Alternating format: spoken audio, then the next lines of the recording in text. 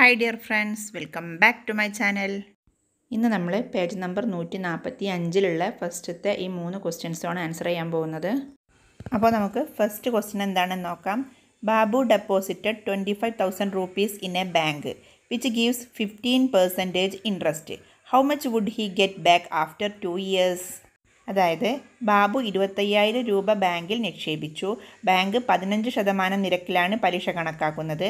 2 വർഷം കഴിയുമ്പോൾ എത്ര രൂപ തിരികെ ലഭിക്കും? അപ്പോൾ നമുക്ക് തന്നിട്ടുള്ള കാര്യങ്ങളൊക്കെ ആദ്യം ഒന്ന് എഴുതാം. Amount deposited is equal to 25,000 rupees. പിന്നെ rate of interest is equal to 15%. Number of years is equal to 2 years. ഇനി നമുക്ക് എന്താണ് കാണേണ്ടത്? എമൗണ്ട് 2 വർഷം കഴിയുമ്പോൾ എത്രയാണ് തിരിച്ചു കിട്ടുന്നത് എന്നുള്ളതാണ് കാണേണ്ടത്. അതിന് വേണ്ടിയിട്ട് നമ്മൾ ഇൻട്രസ്റ്റ് എത്ര രൂപയാണ് എന്നുള്ളത് കാണണം, 2 വർഷത്തേക്ക് എത്ര രൂപ കിട്ടി എന്നുള്ളത് കാണണം. എന്നിട്ട് അത് ഡെപ്പോസിറ്റ് ചെയ്ത പൈസയ്ക്ക് കൂട്ടുകയാണ് വേണ്ടത്. അപ്പോൾ ആദ്യം നമുക്ക് ഇൻട്രസ്റ്റ് എത്രയാണെന്ന് കാണാം. അതിന് വേണ്ടിയിട്ട് 25,000 ഇൻറ്റു 2, അതായത് ഈ എത്ര ഇയർ ആണെന്ന് വെച്ചാൽ അത് ഇൻറ്റു പിന്നെ പെർസെൻറ്റേജ് 15/100.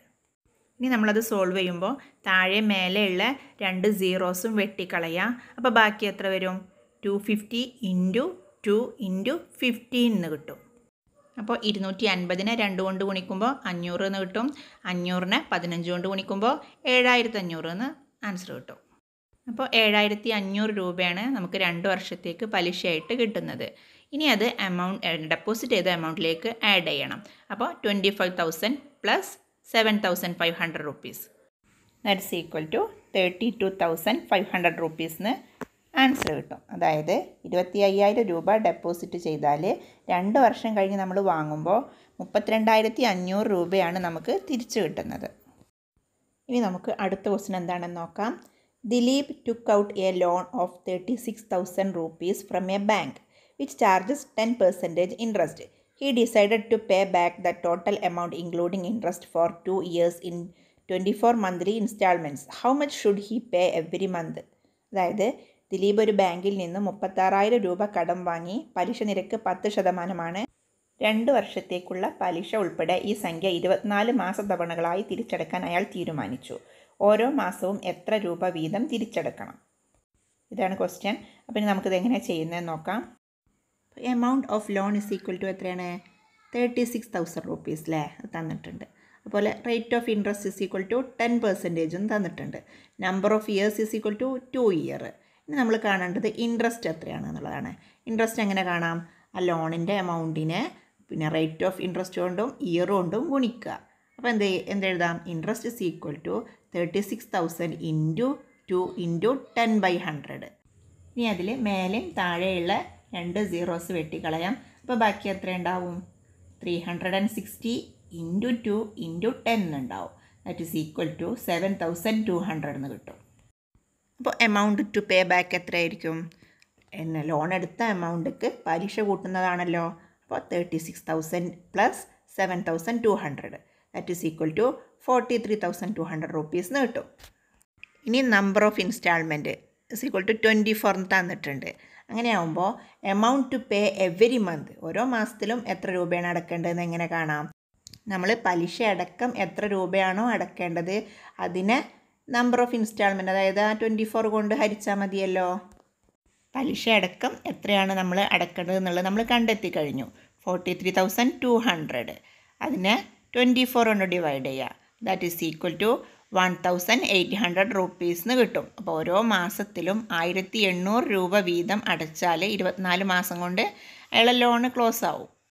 ഇനി നമുക്ക് അടുത്ത ക്വസ്റ്റ്യൻ എന്താണെന്ന് നോക്കാം. Johnny deposited 60,000 rupees in a bank which gives 1 paisa interest on 1 rupees every month. How much would he get back after 2 years? Johnny ഒരു ബാങ്കിൽ 60,000 രൂപ നിക്ഷേപിച്ചു. ബാങ്ക് ഒരു രൂപയ്ക്ക് മാസത്തിൽ 1 പൈസയാണ് പലിശ നൽകുന്നത്. 2 വർഷം കഴിയുമ്പോൾ എത്ര രൂപ തിരികെ ലഭിക്കും എന്നുള്ളതാണ് ക്വസ്റ്റ്യൻ. അപ്പോൾ അതെങ്ങനെയാണ് ചെയ്യുന്നത് നമുക്ക് നോക്കാം. എമൗണ്ട് ഇസ് ഈക്വൽ ടു 60,000 തന്നിട്ടുണ്ട്. അതുപോലെ നമ്പർ ഓഫ് ഇയേഴ്സ് 2 എന്നും തന്നിട്ടുണ്ട്. റേറ്റ് ഓഫ് ഇൻട്രസ്റ്റ് എന്നുള്ളത് ഡയറക്റ്റായിട്ട് തന്നിട്ടില്ല. അത് തന്നിട്ടുള്ളത് 1 രൂപയ്ക്ക് 1 മാസത്തിന് 1 പൈസ എന്നാണ് തന്നിട്ടുള്ളത്. അപ്പോൾ അതെങ്ങനെ പിന്നെ 100 രൂപയ്ക്ക് 1 വർഷത്തിന് എത്ര പൈസ ആവും എന്നുള്ളത് കാണുകയാണ് നമ്മൾ റേറ്റ് ഓഫ് ഇൻട്രസ്റ്റ് എന്ന് പറയുന്നത്. അപ്പോൾ അതെങ്ങനെയാണ് കാണുന്നത് എന്നുള്ളത് സൈഡിൽ കാണിച്ചിട്ടുണ്ട്. അതായത് 1 രൂപ എന്നുള്ളത് 100 രൂപ എന്നാക്കണമെങ്കിൽ നമ്മൾ 100 കൊണ്ട് ഗുണിക്കുകയാണ്. അപ്പോൾ അതുപോലെ തന്നെ ഒരു പൈസ എന്നുള്ളതിനെ 100 കൊണ്ട് ഗുണിക്കുക, അങ്ങനെ 100 പൈസ എന്ന് കിട്ടും. ഇനി 12 ഒരു മന്ത് എന്നുള്ളത് 12 മന്താക്കാൻ 12 കൊണ്ടാണ് ഗുണിക്കുന്നത്. അപ്പോൾ അതുപോലെ ആ 100 പൈസ എന്നുള്ളതിനെ 12 കൊണ്ട് ഗുണിക്കുമ്പോൾ 1200 പൈസ എന്ന് കിട്ടും. 1200 പൈസ എന്ന് പറഞ്ഞാൽ 12 രൂപയാണ്. 12 രൂപ എന്ന് പറയുമ്പോൾ rate of interest is equal to 12% എന്നാണ് കിട്ടുന്നത്. അപ്പോൾ റേറ്റ് ഓഫ് ഇൻട്രസ്റ്റും കൂടെ കിട്ടിക്കഴിഞ്ഞാൽ നമുക്ക് ഇൻട്രസ്റ്റ് എത്രയാണെന്ന് കണ്ടെത്താലോ.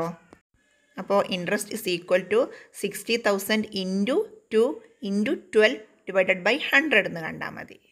അതായത് amount into year into rate of interest, അതായത് 12/100. അത് കണ്ടു കഴിയുമ്പോൾ മുകളിലും താഴെയുള്ള 2 zeros വെട്ടിക്കളഞ്ഞാൽ 600 into 2 into 12 that is equal to 14,400 rupees എന്ന് ആൻസർ കിട്ടും.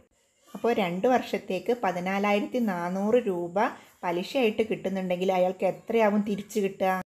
അയാൾ ഡെപ്പോസിറ്റ് ചെയ്ത ആ എമൗണ്ടിക്ക് അത് ആഡ് ചെയ്താൽ മതിയല്ലോ. അപ്പോൾ എത്രയാണ്? 60,000 plus 14,400 is equal to 74,400 റുപ്പീസിന് answer കിട്ടും. അപ്പോൾ ഇന്നത്തെ എൻ്റെ വീഡിയോ നിങ്ങൾക്ക് എല്ലാവർക്കും ഇഷ്ടപ്പെട്ടിട്ടുണ്ടാകുമെന്ന് വിശ്വസിക്കുന്നു. ഇഷ്ടപ്പെട്ടാൽ please like, share and subscribe.